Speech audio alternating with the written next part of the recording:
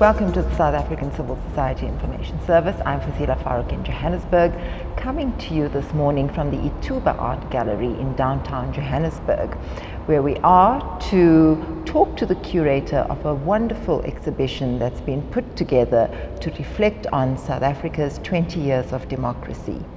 We're here today to talk to Farieda Nazier. She's a lecturer at the University of Johannesburg, and she is the curator of this exhibition. And she's going to tell us first, Farieda, a little bit about herself and how it is that she got to put together this exhibition and what her vision was for this exhibition. Welcome to SACSIS, Farieda. Thank you, Fazila. As you've said, I'm from the University of Johannesburg and I'm a lecturer there, but I'm a practicing artist. I'm originally from Cape Town, from the Cape Flats, and I feel quite strongly about socio-political issues and psychosocial issues as they reflect a lot of my own experiences.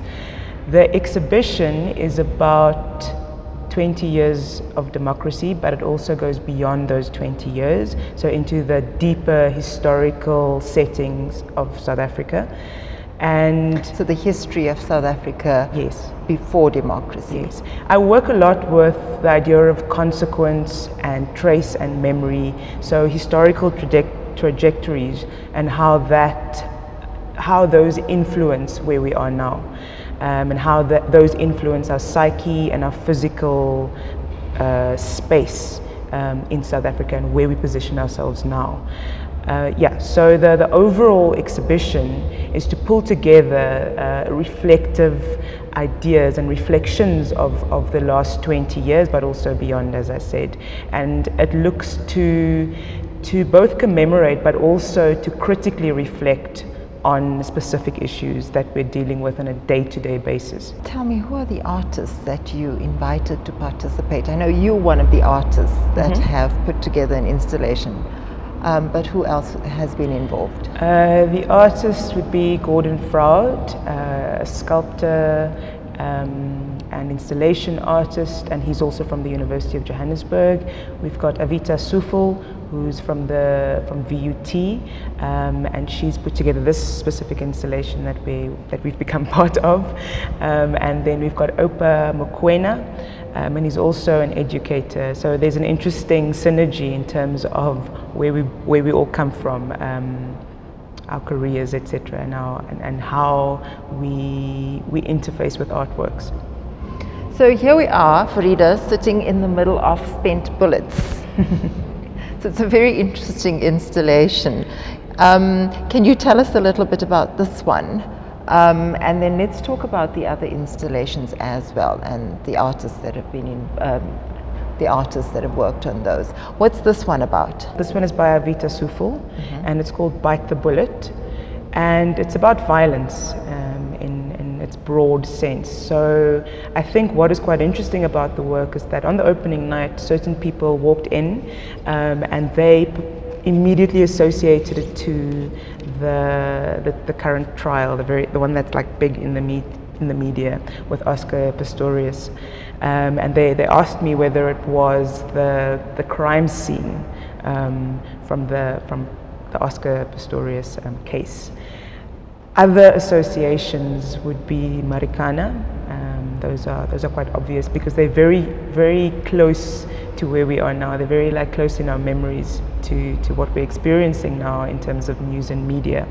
But I think the artist's intention is mainly to bring up this idea of violence and 20 years and beyond again. So she does reference violence that occurred prior to the 1994, but also the perpetuation of that violence into the past 20 years. And then she goes further than that to say that there's 5 years beyond that, or after that, there's these unspent bullets, and we're hopeful.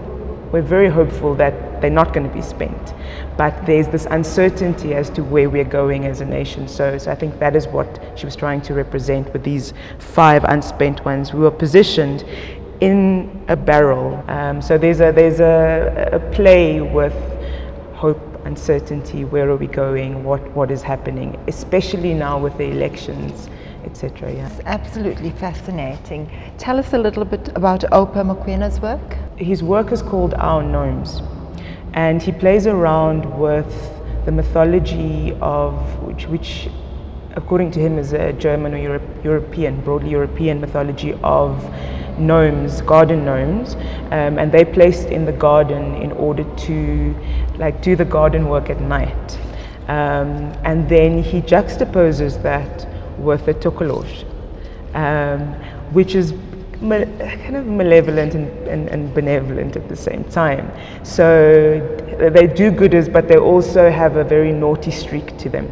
So the tokoloshe, for instance, is a little critter or a creature who, if you leave your dishes at night, is supposed to do the dishes at night. But people are quite afraid of him also because he's believed to have quite a long phallus, which people often say is a tail. So what's interesting about the works, just to get back to the overall idea of the works, is that what came across throughout the body of work was the phallus, and which obviously pertains to patriarchy. And this wasn't a planned thing in the beginning. I think it's just in our collective psyches that we deal with this patriarchal society on a day-to-day basis. So in each of the works, somehow the phallus is represented. Let's talk a little bit about Gordon Froude's work. Gordon Froude's work is an untitled work, and it's taking previously exhibited artworks from a range of artists in South Africa, so they're all South African works, and he's commenting on the fact that we are a very censored nation. So the idea of democracy comes through in that work quite strongly.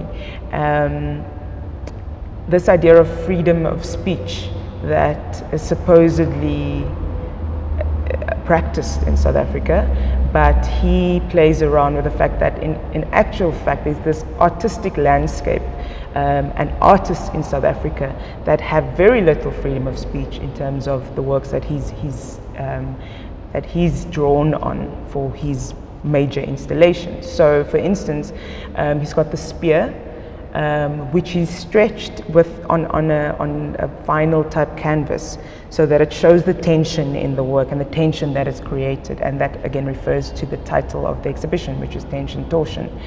And he's got the Madiba sculpture, which he stretched the arms of to lengths that is not so proportionate to the actual sculpture. And he's got a couple of other works there that has been quite contentious in the past couple of years, and there's been attempts to censor these works. Yeah, so he's dealing with the idea of censorship. Yeah. And let's talk about your work. You have what look like whips standing upright. Yeah. My work is titled Nag van die Lang Latte, which is translated to Night of the Long Switches. And the switch is something that you beat someone with. So it plays around with this mythology, black on white genocide. And if the first word that I can associate to it is fear. Fear of black uprising against white, which is common in South Africa, and it's an old mythology that is based on a prediction by, what is his name? I've forgotten. Siener van Rensburg. He was an Afrikaans, soothsayer, I suppose, and he predicted that 3 days after Madiba's death, there would be a huge uprising and whites would be murdered by blacks in South Africa. And we're still wondering when that's going to happen because Madiba has passed. He obviously didn't mention that name. The prediction occurred 100 years ago almost. So he spoke in general terms about a leader. About a great leader who would pass, and then 3 days there'd be this genocide. So there was a lot of fear last year around Madiba's death that this would happen. Besides for that, I prefer dealing with artworks that has got a direct kind of link to my own experiences, and I come from a colored background.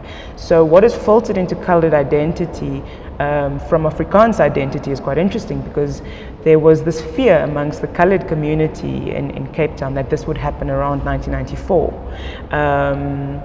and that whites and coloreds would be murdered by blacks. So there's this strange hierarchy that is embedded in our kind of thinking and in our ideology in South Africa, that this hierarchy still exists, and that there's fear between different races, different tribes, etc.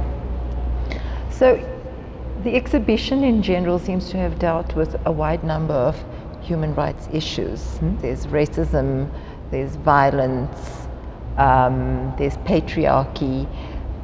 These are very strong themes that are coming through, but I think one of the most pressing issues in South Africa is inequality, 20 years after democracy, economic inequality in particular. And I have to say, having looked at this exhibition and visited many others over the years, it's not something that I see our artists here in South Africa grappling with, this economic inequality. Can you comment on that? I think that what is difficult with this specific theme is that there's a lot of criticism in the art world, and it's called poverty porn, where people depict or they create or represent poverty in a specific way, where it's accessible to tourists, for instance, and that is consumed by tourists or by the rich, and it's seen as a very negative. It's seen as a very negative type of a very negative artistic field to deal with. So it's a very sensitive issue within the art world, in my opinion, because often when you speak of things outside of yourself and you comment on things like that, it becomes it's your interpretation of that, and you become an outsider and other in that artwork. That is just my opinion. So in terms of my own experiences with art practice, I therefore prefer to steer away from things outside of myself, and look at my own history and my own experiences, and depict things that are quite personal to me, in order to steer away from that othering process. And again, it's about personal experiences. So artists often relate to their own experiences. So if there's an experience of violence to some extent, then that's what's going to come through their work. If there's an experience of fear, then that's in terms of what we've produced here. So what this exhibition is looking at is like, what is your first association if you think about 20 years of democracy?